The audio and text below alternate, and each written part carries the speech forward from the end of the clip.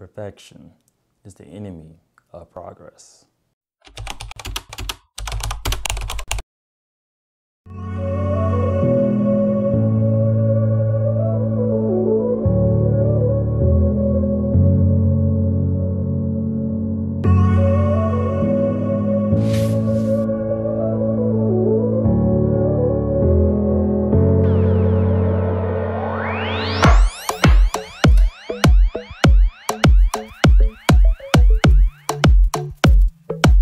So, I've been building furniture lately. I was inspired by the bench and table my great-grandma had in her kitchen. It was a YouTube video that I watched recently, and it brought me back to my 6-year-old self when I was sitting on that bench at that table, and made me realize I wanted to make something, which I made this. So yes, I messed up on a few things here and there, but I learned something from it. Like for instance, using a dirty stain brush for a second coat, not clamping both sides of the table to make it somewhat level, and the list goes on. This was my first time doing this, and I wanted it to be perfect, but it wasn't. I say all of this to tell you I made progress on the email service application. So far, I've made the Angular application.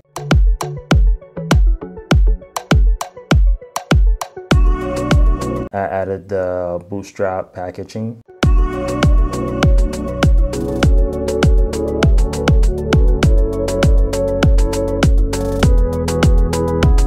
I've added the Angular material package.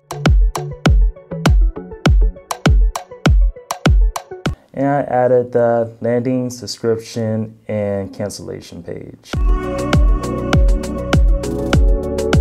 On top of that, I added the navigations to those different pages.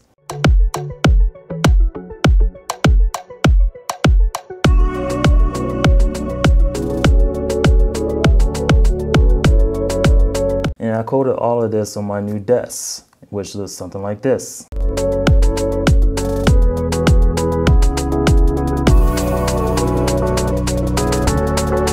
So just like with the desk and the table, I made mistakes with the application. This application still is in the beginning stages. It's not even close to being a finished product. I'm trying to get to the point where it's just like the desk and the table. It serves the purpose that it needs to serve.